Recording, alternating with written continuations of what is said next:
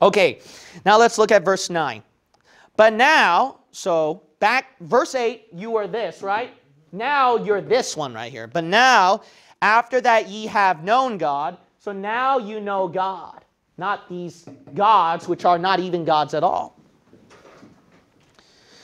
After that ye have known God, or rather are known of God. So notice right here, not only did you know God, this is going to be powerful, God even knows you. Bless God. Amen. So he knows you personally. So that's why it makes sense right here that Calvinism is bunk. You might say, what is Calvinism? Calvinism, what it means is, it means bunk. That's what it means. But anyway, what Calvinism means, why do you say that, preacher? Because Calvinism has been a system that corrupted many different churches. A lot of their teachers and preachers are wannabe scholars. They try to act like that they know a lot and they're prestigious and they graduated from schools and universities. But to be quite honest, those schools and seminaries they go to, they're not really prestigious. I could go over there and apply if I wanted to real easily. So it's not a prestigious university. So these guys are just wannabe scholars. And what they do is that they're so prideful that they pick on other Christians they disagree with and make them look dumb. Make them look unintellectual. And that really ticks me off. You got to realize this. Everyone is a soul. That doesn't make you better than them. Amen, sir.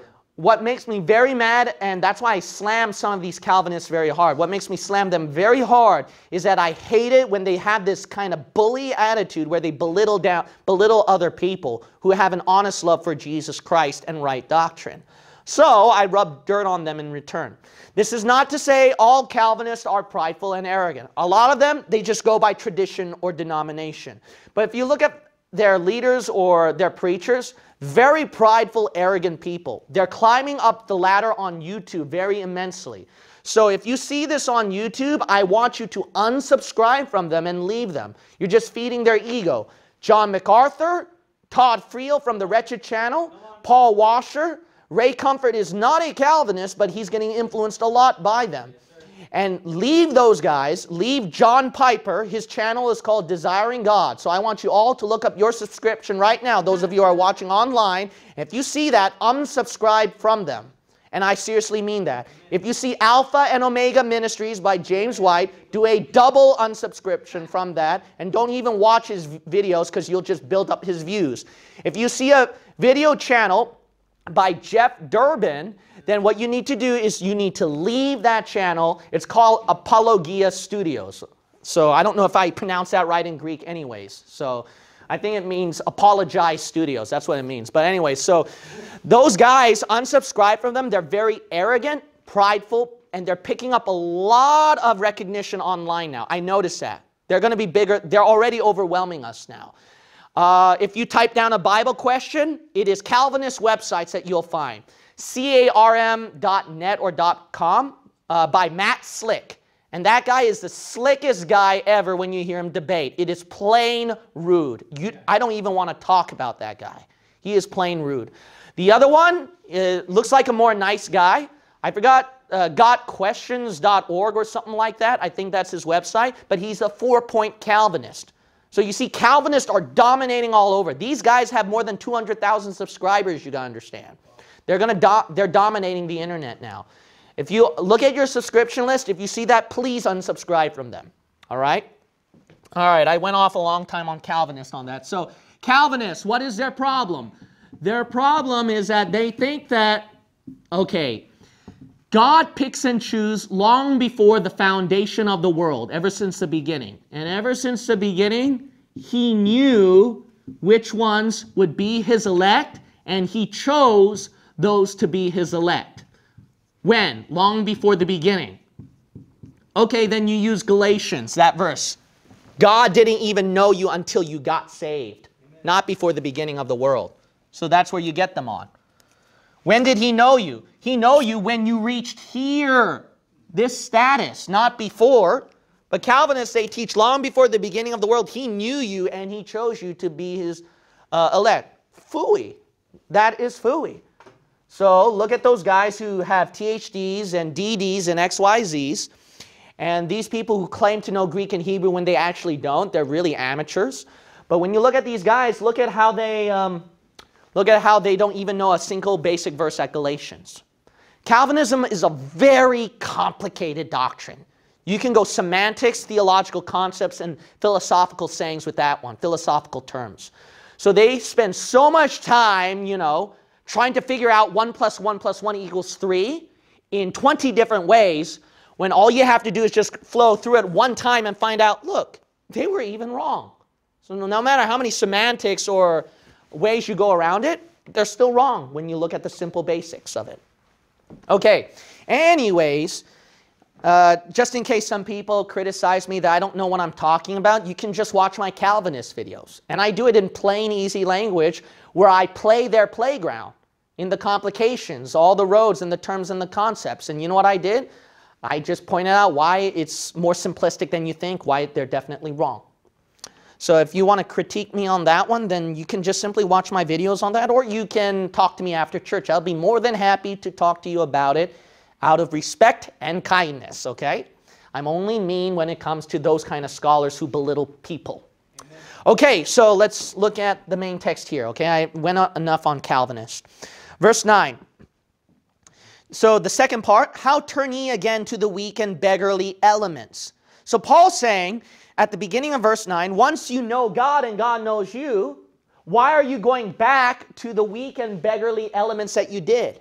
Now remember, so we know right here that at the previous verse, this is what he's talking about right here. The weak and beggarly elements are referring to this when they were Gentiles, worshiping gods which by nature are no gods. But if you, not only the previous verse, but look at all the 5 verses behind it or the chapters behind it. Remember the illustration he talked about elements and bondage at chapter 4, verses 1 through 5? He was speaking about the Old Testament law here, right?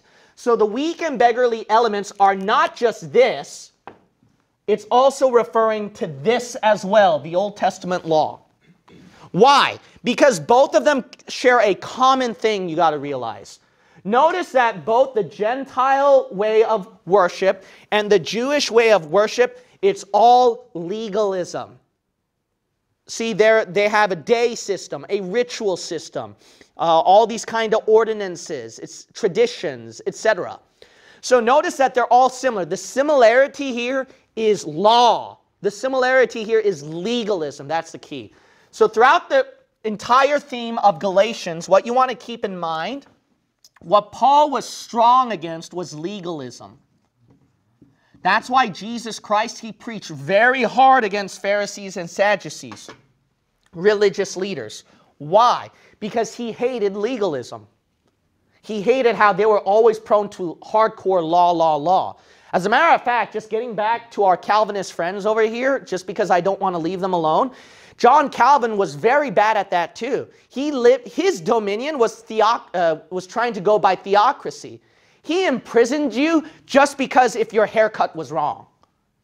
I kid you not. He even burned a saved brother in Christ at the stake. You see, not so Christian after all, right? So anyways, as we return to our main text right here, we can see how much the Bible hates legalism. They hate that to a T. All right, let's keep reading right here. The second part of verse 9. Whereunto ye desire again to be in bondage. Remember, see that? All this legalism stuff is bondage. Weak, beggarly elements, bondage. Let me know if I'm out of bounds on this side right here. I hope you got all the words right there. But anyways, so we see right here that Paul, he hates that. So in verse 10, this is a good verse to mark down. Ye observe days and months and times and years. Notice that, see, in the New Testament Christianity, days, times, months, years don't matter to God. So there are some people who claim that you have to keep observing the Sabbath. There are people who make a big deal, and then, the Catholic Church, they have all this ritualistic stuff during the Easter Bunny holiday, and maybe some of their kids will have Easter Bunny ears on, and then they'll have Christmas where they'll have all this ritualistic, you have to have a tree. You just have to have a tree, even if you pay a lot of money on that one. A huge tree if you got a huge church building, so you got to pay a couple $100s on that one. Then you have to go by all this ritualistic pattern. But the Bible says that those days don't matter. This even includes some people who make a big deal about, oh, Christmas is pagan. Oh, you know, they even go as far as to say Thanksgiving is pagan. And then they'll talk about the history about the Pilgrims turning against the Indians and that it was not about thanking God and et cetera, et cetera. I mean, I even heard Mother's Day is paganism, okay? So they go as far as to do that. But notice in that verse 10, don't observe days, months, times, and years. Who cares? See? The point is when you live the days to God, right? And Romans 14 is the best chapter on that one. So if you look at Romans 14, it doesn't matter to God what days you observe. So it's ritualistic, verse 10, days, months, and times, and years. So if Seventh-day Adventists try to get on you that you got to observe the Sabbath, you got to observe the Sabbath, you got to observe the Sabbath, you pull up Galatians 4:10. Tell them, no, it doesn't matter which day to God. Okay, verse 11. I am afraid of you. So Paul is afraid for those people. Why? Lest I have bestowed upon you labor in vain. Paul is afraid that everything that he worked hard for them to understand that, hey, it's not about works, legalism for salvation. It's about what? Faith and grace in Jesus Christ. Remember that? That was the key theme. It was faith in Jesus Christ. That was the main highlight. But Paul is so worried that all of his labor that he tried to preach this would be in vain. And notice that fear was carried in the previous chapters too, which we looked at before. Chapter 3, for example, chapter 3 and verse 4. See? If it be yet in vain. Look at chapter 2, verse 2. Paul had to go secretly to the apostles because why? He was afraid his ministry would be in vain. See, he couldn't do it as boldly and publicly as he wanted to. So notice right here, Paul, he had a fear inside that they would reject this salvation by faith. His labor was all for nothing. Okay, look back at verse 12. Chapter 4, verse 12. Brethren, I beseech you. So Paul calls these Galatians his brethren, and he's beseeching, he's begging them. Be as I am. So Paul's saying, I want you to be like me. For I am as ye are. So Paul's saying, I'm even like you guys. Okay, so what does that mean, Pastor? What that means is this. So the Galatians, they were Gentiles, right? See all this? These guys were Gentiles back then. They were not like this blue marker here, right? They were bound to the rules, regulations of the Old Testament law here. So these are Jews. So Paul was saying right here that I want you to be like me. Why? His stance is against legalism, right? The Old Testament law. We saw that all over the chapter Galatians. There was no doubt about that. Paul was saying, look, I'm free. I'm free, saved by faith, saved by grace. The Old Testament law is not needed. It is abolished by the sacrifice of Jesus Christ. We went through so many times on that in those verses in Galatians. So Paul is saying, I want you to be exactly like me. Just like I was like you. What did he mean by that? Just like them, because these Gentiles were not Jews. They were not Jews to begin with. They didn't observe all these Jewish ordinances and rituals like in the Old Testament law way. So Paul is telling them, so just like I was like you without the Old Testament law and Judaism, then be like me, where I'm without the Old Testament law and Judaism. That's what he's pointing out right there. Because it's very funny, these Galatians, they did not have Judaism back then. Now all of a sudden, these Judaizers, whoever these guys are, start to sneak in and say, hey, you got to get circumcised. Hey, you got to follow the law of Moses. Hey, you got to do this and this and this. Observe the Sabbath and then observe the dietary laws, Levitical dietary laws, etc. And Paul's like, why would you get into that when before you weren't like that? Okay, so let's go back here. Ye have not injured me at all. So Paul's saying that whatever they're doing to themselves, it doesn't injure him. He's only looking out for them. They're just injuring themselves when they're doing all this. It's not injuring him, but those guys are injuring themselves. Let's look at verse 13. Ye know how through infirmity of the flesh. So Paul's saying, you do know the kind of infirmity that I went through in my body. Okay, infirmity throughout the Bible is sickness or weakness. So Paul had something in his body that was sick or weak. I preached the gospel unto you at the first. So Paul's saying right here, when he preached the gospel to them on how to get saved, notice at the first. So at the beginning, Paul preached to them the gospel with this infirmity, this sickness in his flesh. You might go, what kind of sickness did he have back then, Pastor? So when Paul, so all of this stuff, all this caboodle that I drew just now, all of this right here, Paul preached about it. But how did he preach all of this? When he had his sickness, infirmity in the flesh. So let me know if I'm out of bounds on this side. So then this infirmity in the flesh right here, you'll notice that he had this sickness or this disease or this illness in his health while he preached all of that. That's quite a lot of power the Lord mightily used him on, despite of his sickness. So what is that sickness? Let's keep reading here. Verse 14, and my temptation, which was in my flesh. So Paul says that this sickness in his flesh is called temptation. Then this is important to understand. Look at James chapter 1, please. James chapter 1. James chapter 1. A lot of people think that when God tempted Abraham, that means God made Abraham sin. No. If you look at James chapter 1, when the Bible says you endure through temptations, it does not mean going through the kind of seductions that would lead to sin. Temptation or test, it means trial. That's what temptation means. It means trial. How do we know that? Because Galatians is the greatest evidence. He had this trial in his flesh, this test from God in his flesh. Not, if this infirmity in his flesh is what? You think it was a temptation to sin?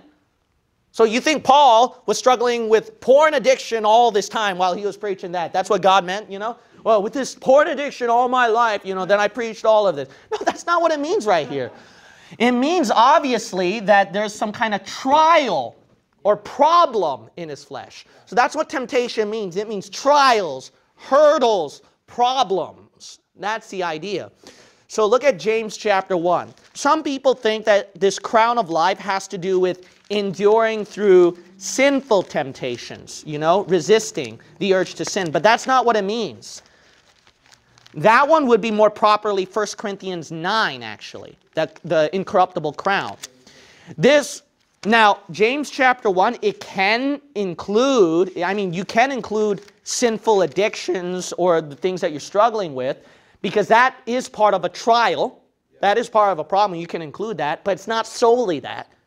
It just means what it says, any kind of problem you go through. So if God gives you a problem or trial in your life, if you endured through that yet came to church today, you should actually rejoice because you're going to get the crown of life. So that should be encouraging to you, actually. James chapter 1, we will read verse 3. Verse 2, my brethren, count it all joy when ye fall into divers what? Temptations. What is this temptation? Verse 3, knowing this, that the what?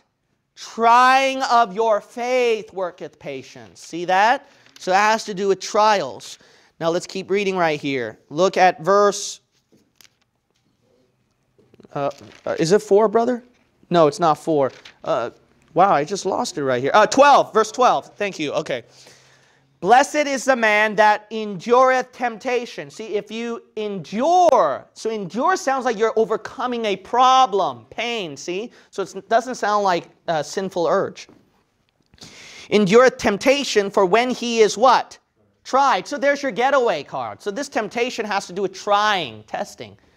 Doesn't have to do with sin. For when he is tried, he shall receive the crown of life. So that's how you get the crown of life. So when the Bible says God tempted Abraham at Genesis 22, that's a favorite passage that atheists would like to use, that, oh, so there's a contradiction in your Bible. God tempted Abraham, Genesis chapter 22. But here at James chapter 1, notice in verse 13, no one is tempted of God. God doesn't tempt you to sin. So there's a contradiction right there. No, because silly, if you just instead stopped focusing at verse 13 through 15, but rather read verses 3 through 12, you would notice that James is talking about there's a trying temptation right here, which differs from a sinful struggle temptation. So Abraham, when God tempted Abraham, he was testing his faith, trying his faith. He was not saying, hey, Abraham, I want you to sin. That's not God.